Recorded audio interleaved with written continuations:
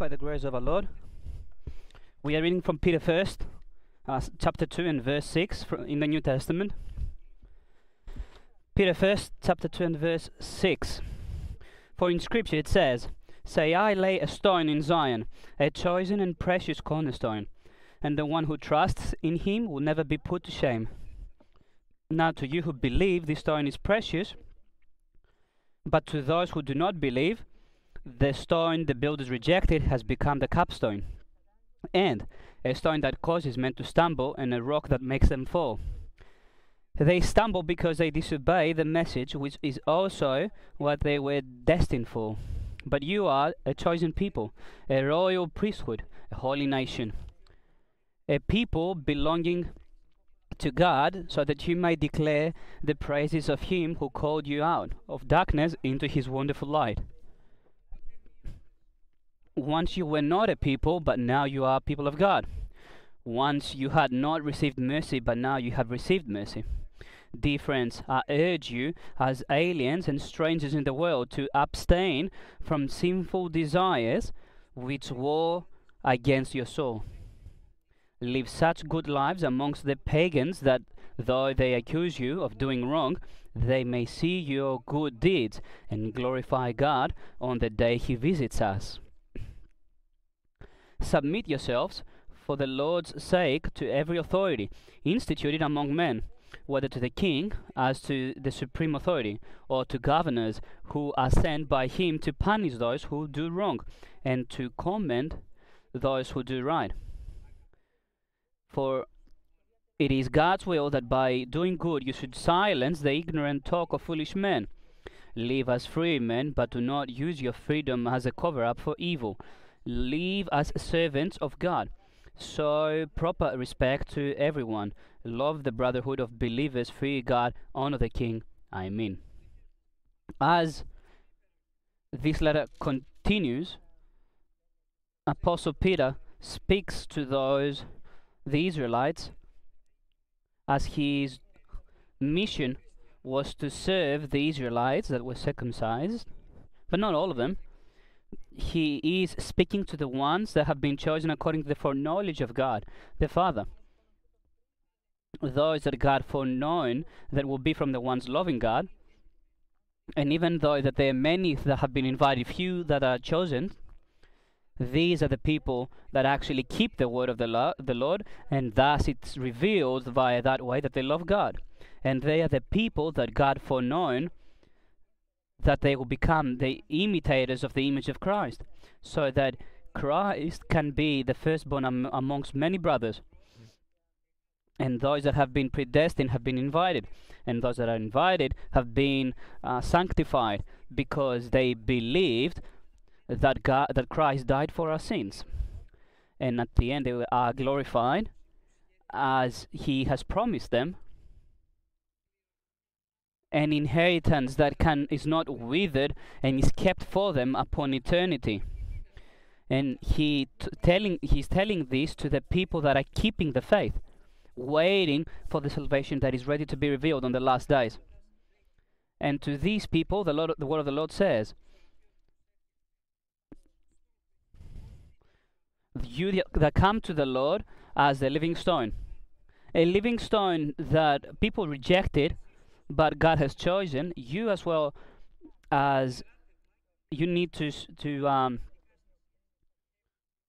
do accordingly by offering spiritual sacrifice acceptable to God through Jesus Christ.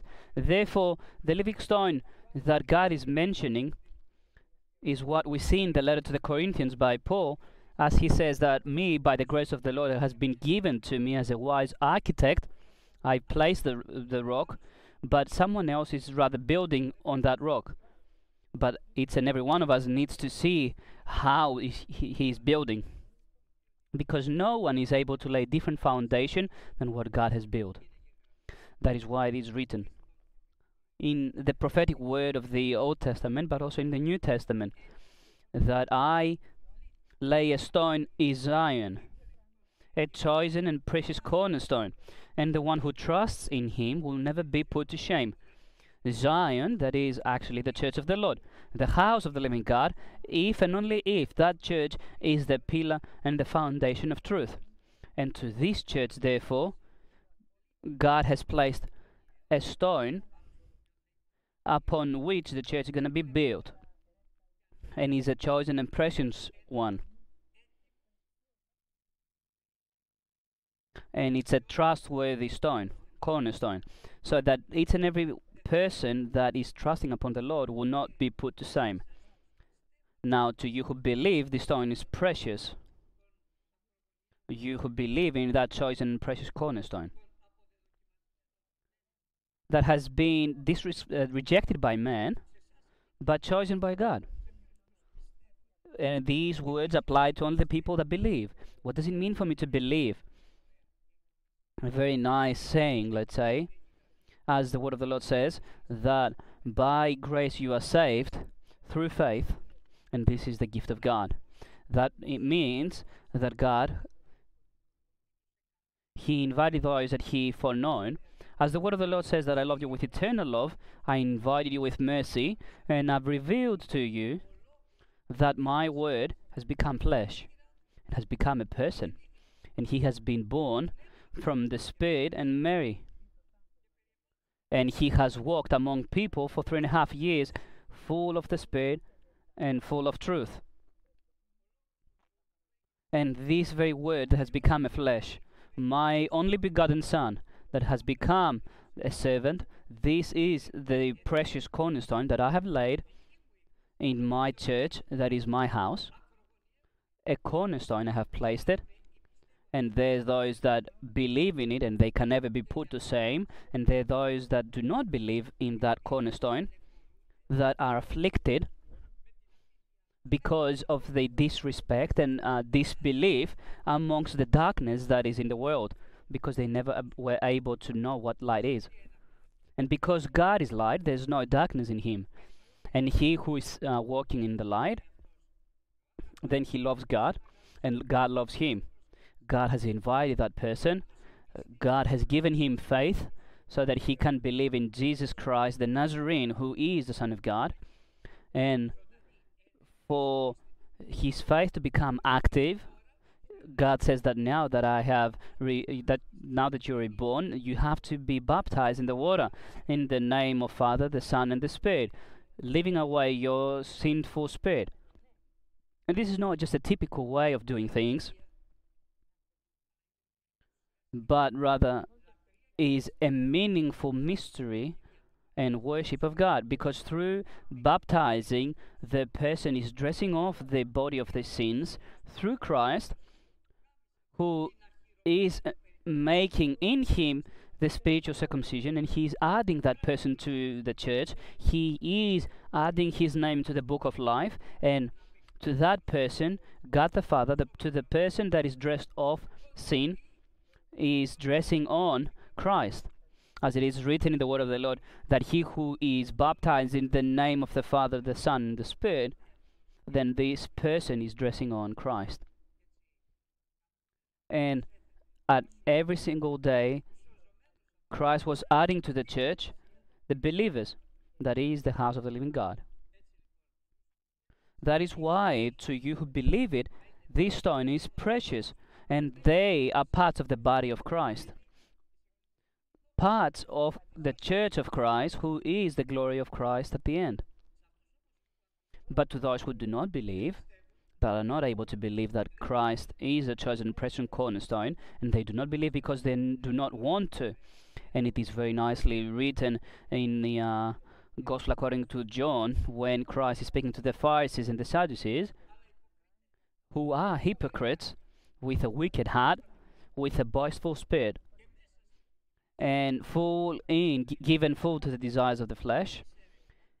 He says to them that you are studying the Bible because you think that you have life in them, but you have not yet understood that those scriptures are the ones speaking about my coming.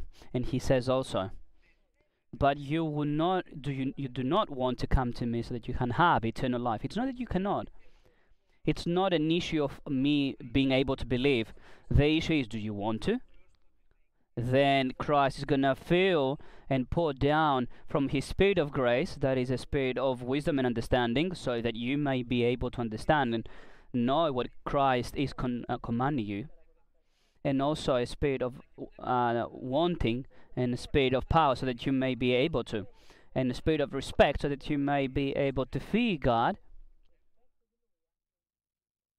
and a spirit of understanding, so that you may be able to receive and understand what the word of the Lord says, and this a spirit of fear of God, so that you may walk according to faith and not by sight, and with the fear of God in the direction of the Spirit, for you to be able to proceed.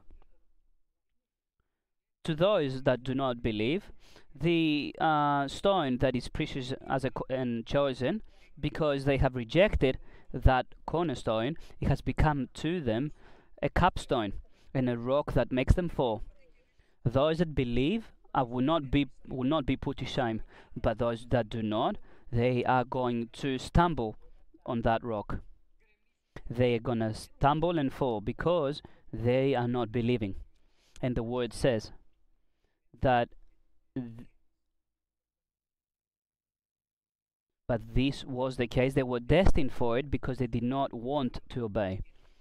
Because only those that have accepted and believe that Christ is the Son of God, then God has given only to those people the ability to become the sons of God.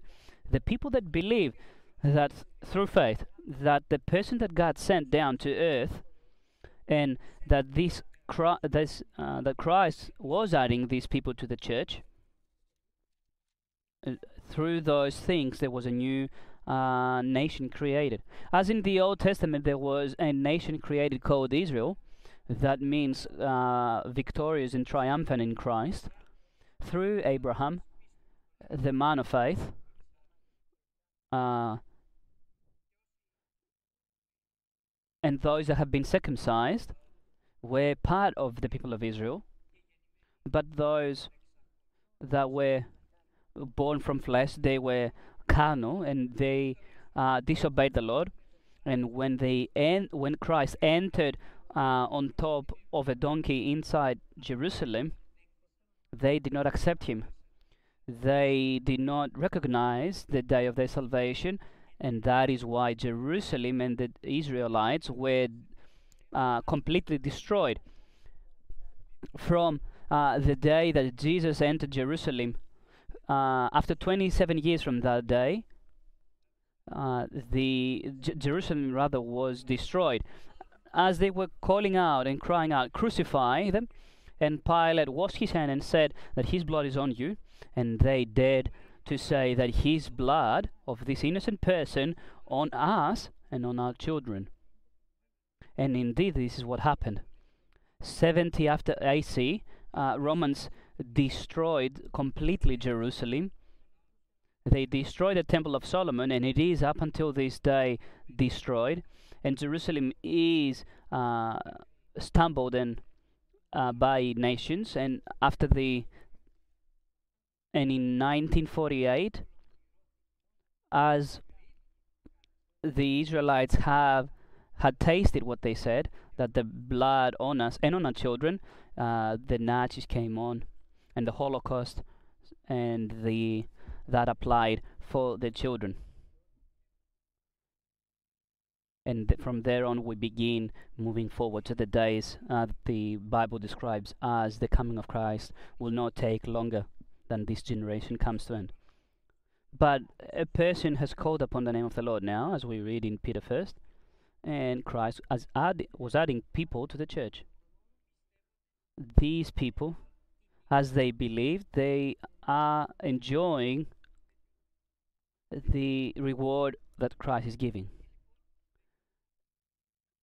And these people, as Apostle Peter says, are a holy now nation, a royal priesthood, chosen people. But we have to stress out that this, first of all, God said to the people of Israel, the 50th day that they went out of Egypt, when God called Moses, and he said to him that now call the people of Israel And reading from the chapter 19, from Exodus chapter 19 and verse 5.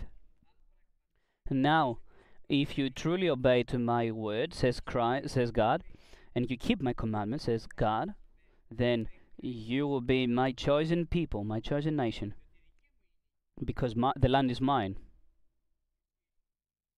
And then you will be a royal priesthood and a holy nation. These are the words that you're going to say to the people of Israel, says God to Moses. That you're going to be the chosen people, you're going to be a royal priesthood and a holy nation, under one circumstance, that is for you to follow my voice and keep the commandment that I have commanded you to follow. Something that did not happen, and that didn't happen at that day, on the day that Christ came in Jerusalem, and he was rejected as well. But he was also crucified, he was given to the nations, and the nations killed him, and the one without a sin died as an Israelite, Jesus Christ, which means Savior, Emmanuel, that means sent Son of God, and God is with us. And he was killed, but he died by his own will. He was able to get away from death because he never stopped being God. The human Christ died. The Word of God did not die. But as the Lamb of God died for our sins, and Christ was able to resurrect him for our justification, and he who is able to accept Christ, believing in his heart that God resurrected Christ, the Nazarene, for our justification, and he testifies that he is the one who has been given the holiest name, a name that every knee will bow down to, and every tongue will shall testify that he is the Lord of Lords. And every person that believes all of that, and he testifies that Christ is the Lord of Lords and King of Kings, he is saved, and God is adding to the church. And that is how the church of the Lord is created. A church that is enjoying now the promises that God has also given to the Israelites, and the Israelites did not enjoy those promises because they did not obey. And up until now, there's a small remnant, and of course, the nations now also know the word of the Lord. And now all those people are chosen. They are born by God, reborn by Christ, through the word of the Lord and the Spirit. A chosen people. They are also a royal priesthood. And as the word of the Lord says in, for example, Revelation, Christ says to John, the beginning in the first chapter of Revelation, to the one that loved us and cleansed us clean from our sins with his blood, and he was the one that made us a royal priesthood to his Father God. To him almighty exaltation is due. To him, therefore, that loved us and cleansed us with his blood, and he has made us priests and kings in front of his Father. A royal priesthood, and we're going to come back to it. Holy nation. We're not just a nation,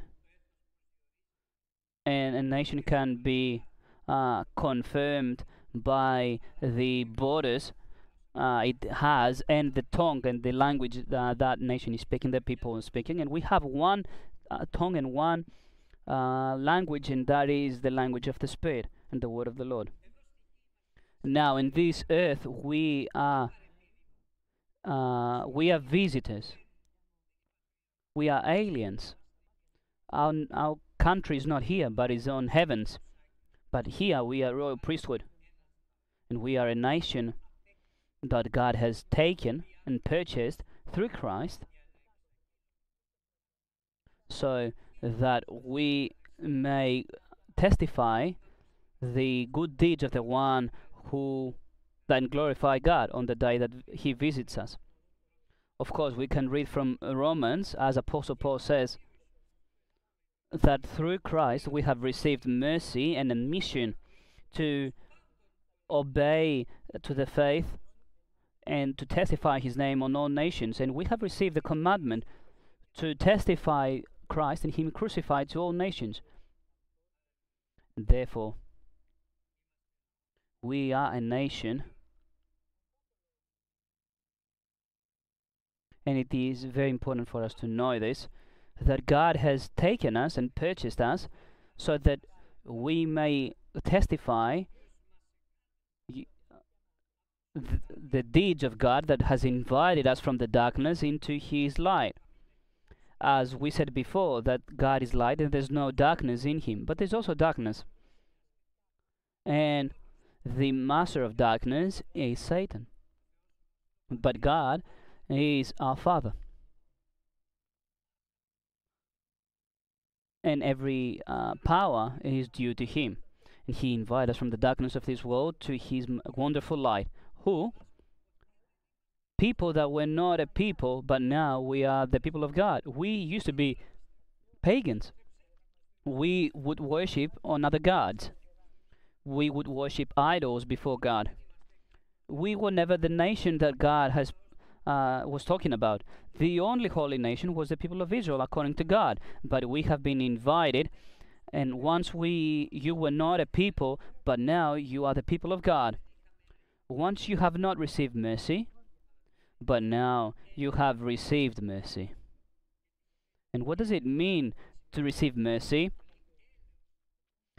God blessed us according to his multiple mercy, according to his mercy. And that means that even though we do not deserve the mercy of God, God was able to give us mercy.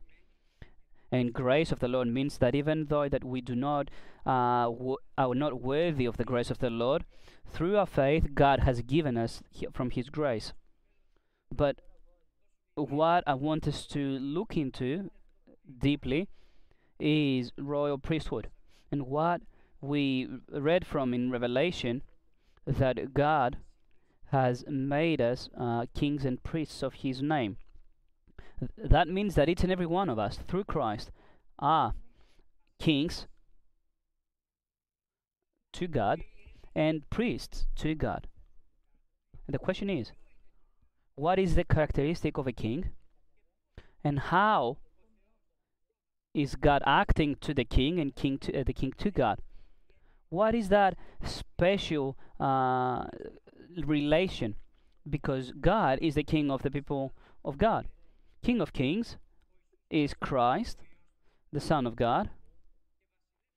And King of all kings is the Almighty God, the one who lives upon eternity. But the King of kings has made us kings as well through Christ for himself. Who is the person that now is a king and remains? What is the characteristic of a king? He saved me, but I remain as a king. I still am.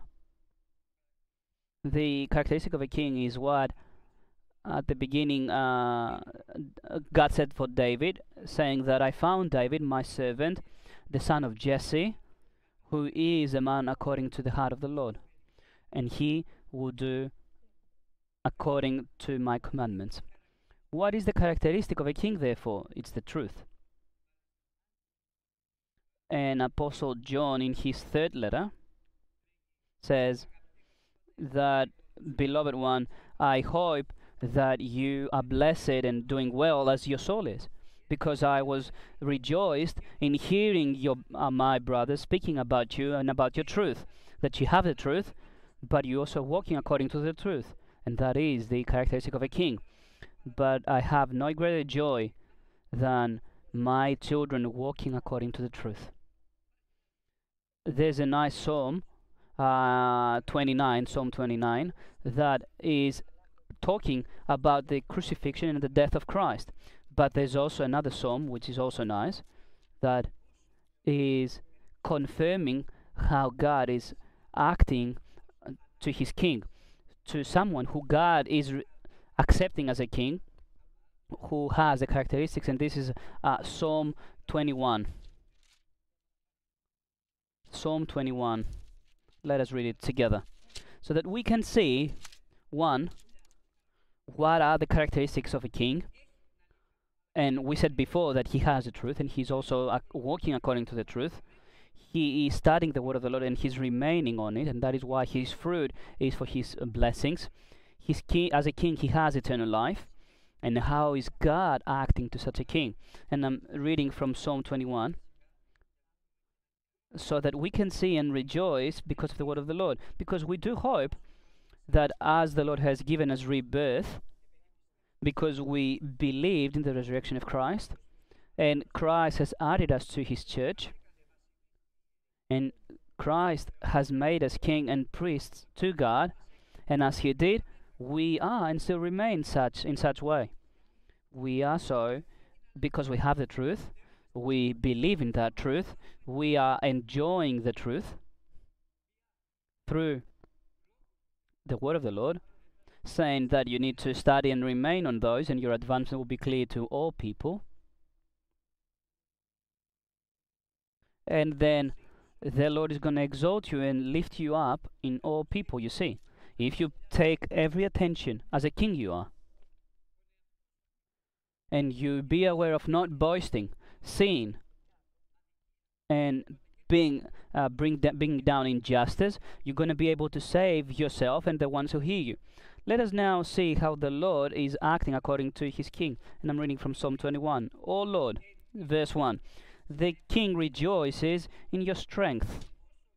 How great is his joy in the victories you give. The first characteristics that God is giving to the life of a king, who is a king to God, that Christ has made as he saved that person, is he is enjoying rejoicing in your strength, in the strength of the Lord, and he is able to see victories that God is giving.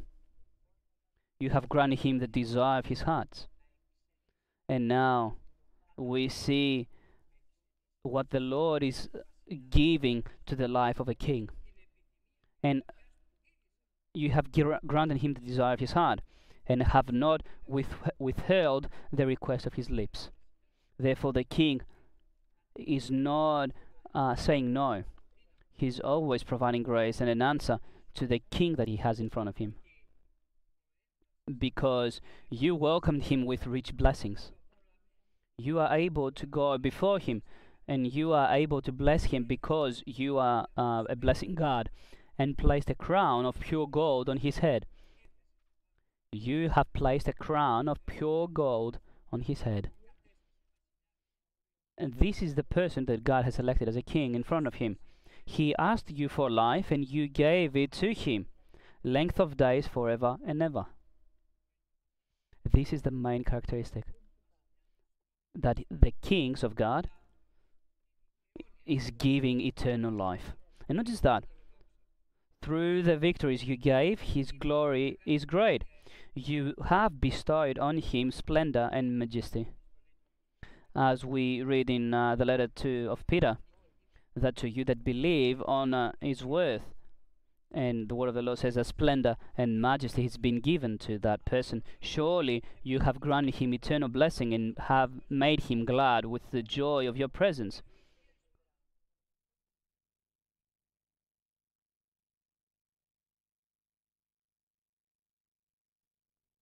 And we read now in verse 7. The second characteristic actually of the king that makes someone a king of Almighty is for the king trusts in the Lord. Through the unfailing love of the Most High, he will not be shaken. Therefore, who is the king? He's the person that has the truth, studies and remains on it, the one who remains on that truth, who is walking on that truth. And thirdly, is that he is hoping always and only to the Lord. Is he going to have war? Of course. Your hand will lay hold on all your enemies, says, because there are many kings, other kings, the difficult ones, let's say. In chapter 8, in verse 8, we see, your hand will lay hold on all your enemies. Your right hand will seize your foes. Therefore, the one who's guarding that king is God. At the time of your appearing, you will make them like a fiery furnace. In his wrath, the Lord will swallow them up, and his fire will consume them. Absolutely protecting, not just blessing, but also protecting the king. In verse 10, you will destroy the descendants from the earth, their prosperity from mankind, because the enemy of their souls are trying, as the word of the Lord says, they're trying to be wicked against the people of the Lord. Saying that through the plot evil against you and devise wicked schemes, they cannot succeed. For you will make them turn their backs when you aim at them with a drawn bow. And continues on to say that, be exalted, O Lord, in your strength. We will sing and praise your might.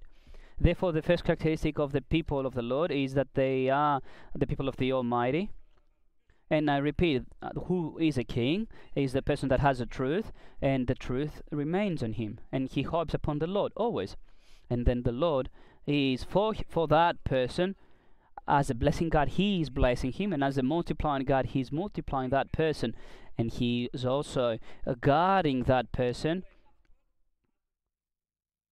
because of his righteous name, and he is making that person able to be triumphant through Christ, as he is a fragrance of God, of Christ to God. But we are also priests of the Lord. And what is the characteristic of the priests now? In the Old Testament, the priest had one mission.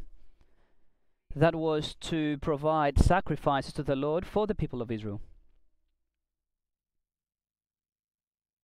The characteristic, therefore, of the priests in the New Testament is one. And I read it from the third letter of John, verse 5. Saying that, dear, you're doing good, that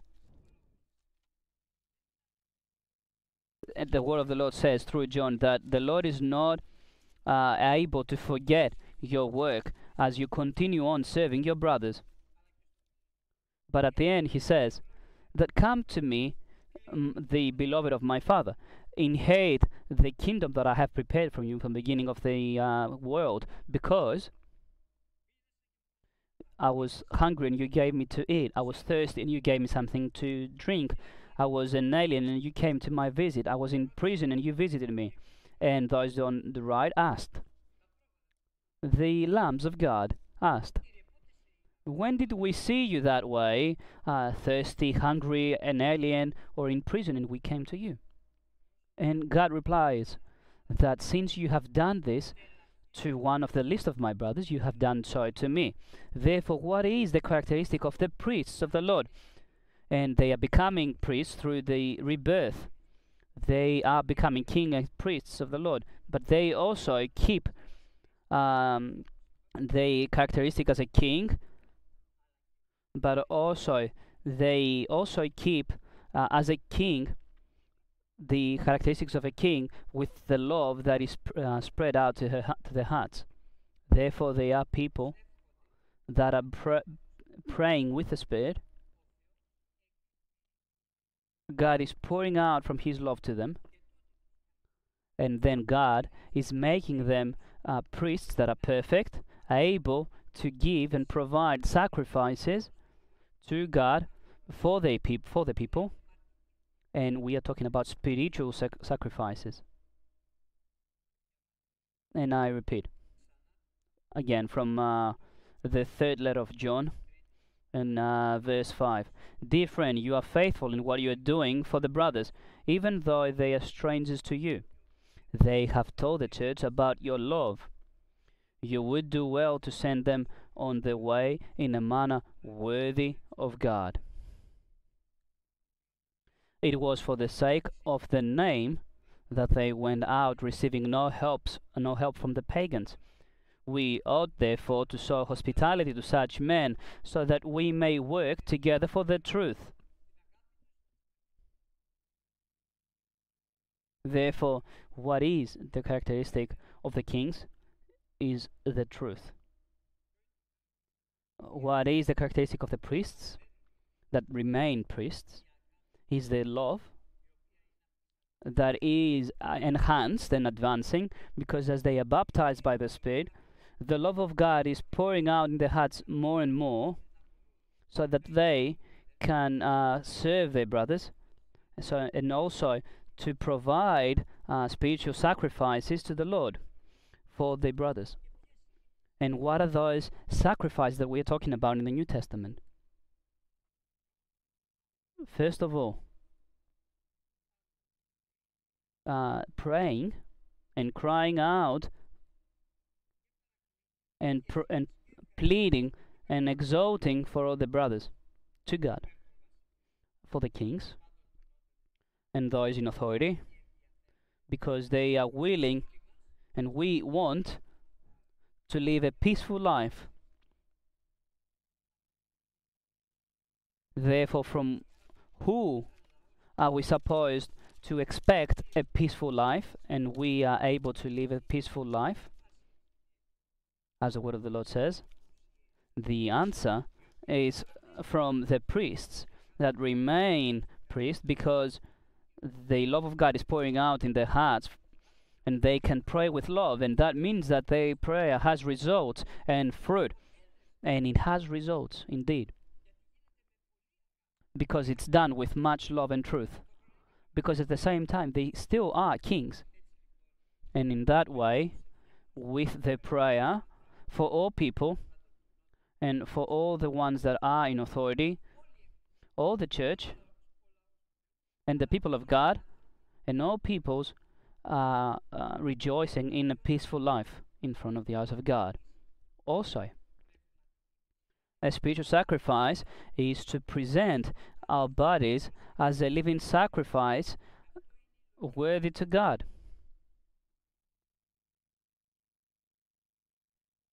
How the priests were exalting God? By slaying lambs and by providing sacrifices to God. How the priests of the New Testament doing so? By presenting their own bodies as a living sacrifice to the living God through Christ. And remember that we read before that the spiritual sacrifices are going up to the Father only through Christ, that is blessing and cleansing them. And I'm reading it once more,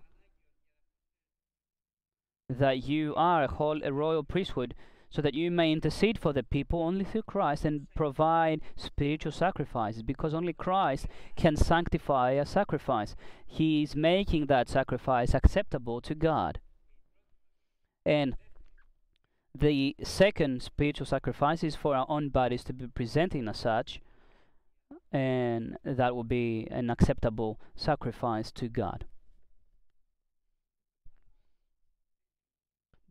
But it's not just that. The word of the Lord also says that let us come out of the army camp bearing the affliction that he had. And this is a great mystery, that we are not holy only in the church, but we are also holy 24/7 in every detail of our lives. We are the light of this world, so that the people can see the light and see our good deeds and praise God, glorify God. The next sacrifice is that through Christ, bring sacrifices that are worthy to God, and that is a testimony of God. This is also a great sacrifice, as the word of the Lord says to the church of Philippians, because you have kept my word, Philadelphia rather, because you have kept my word, I have placed in front of you an open door that no one can shut, and that is in Revelations. When therefore you are bringing forward a sacrifice of lips that are testifying the name of the Lord, that means that you're keeping his commandment and that you are not rejecting or disrespecting the word of the Lord. And the Lord, because you are weak and you don't have much power, he's giving you fruit. Remember to always give to your brothers, because these are also acceptable prayers, sacrifices. Good deeds, therefore. Apostle Paul, actually, in his letter to Titus, as he is speaking about the good deeds that a Christian must be known for, he reaches to an end as he continues on, as he finishes off his letter, saying that they also need, our people must learn to devote themselves to doing what is good. This is in the last chapter of Titus and verse 14, and it says to devote themselves to doing what is good, not whatever they want to, but what actually is good, in order that may provide for the daily necessities and not live unproductive lives. They're going to have fruit, therefore. But also, there's also another sacrifice that is also very interesting. Under one circumstance, that this person is tested by God. Give your tenths, give what is owing to God, and I will open up the floodgates of heaven, and I will pour down for my blessing, so that there is no place for you to hold them. And God is very pleased for you to be able to give from what you have received, not for you to only give for what you have in your storage places, but for you to also give from what you do not have. Remember the widow that only gave the least that she had, and God actually blessed her because God says that Christ said that she gave from all she had. And there were rich people that were giving much more, but they were giving part of what they had. Therefore, God is looking at what you give. God says that what you want to give, there's no tenth, and what you are able to, what you can and what you are able. But know that if you give what you can and what you are able to with joy, then you're going to receive, and you're going to be rejoicing in the presence and the love of God. And at the end, the acceptable sacrifices is for you to be a servant of God and your brothers. As the word of the Lord says to the Corinthians, Apostle Paul says it, that let all people see us in that way, as servants of God. And God has made us stewards of his mysteries. Therefore, God reveals his mysteries to the ones that are serving Christ, as long as this is done with faith to the truth and with love to the serving. But at the end of all things, lastly, the last sacrifice, as the word of the Lord describes it, is for us to serve one another. And I'm reading that each and every one of us, that is from the letter of Peter, the first one, that each and every one of us, from the talent that he has received, he needs to use it for the serving of his brothers. And then the Lord is going to make you worthy stewards of his multifaceted grace. Many good promises by God. And God is revealing to his priests, and I repeat that priests are the ones that have their hearts full of love, because that love is poured out by God as that priest is being baptized in the Spirit. And the result is that the love is actifying that person's faith. And that love is actifying that person's faith, and that faith will make that person able to serve his brothers, presenting spiritual sacrifice to the Lord. That is why we are able to be chosen people, royal priesthood, if we have the characteristics we read about. And for a king, that is truth and walking according to the word of the Lord. Priests of the Lord, if we have love, and we serve our brothers in Christ, and then we are also a holy nation. We are aliens and strangers because we are not of this earth, but rather of eternal life. We are strangers in the world just for a little bit, and we are the people that God has taken for himself so that we may declare his name, saying that God is love, and he has loved us with eternal love. He is the one who has invited us from the darkness of this world to his magnificent light, as we were never the people of God, but we were people that was worshipping idols, statues, false gods, sun and the moon maybe, and anything else that a person can imagine. We have not received mercy, but now we have received the mercy of the Lord by grace because we were not worthy. Let there be mercy and exaltation to the name of the Lord, because we have hope, and that hope is safe and secure, so that we may be able to receive the promises of God. As God says that I promised to myself, as a blessing God I will bless you, and as a multiplying God I will multiply you, as the stars of the sky and the sand of the sea. And I will make you my nation, a nation that is chosen, a blessed nation, as he had promised to the Israelites, saying to them that they are the chosen people. As long as we obey to his voice and we keep his testament. Blessed be the name of the Lord, because we are blessed, and we are being revealed through the word of the Lord, the assurance that the Lord is able to transform us, and transformed us rather, from the people of idols to the people of his choice. From once you had not received mercy, but now you have received mercy by the grace of the Lord. Amen.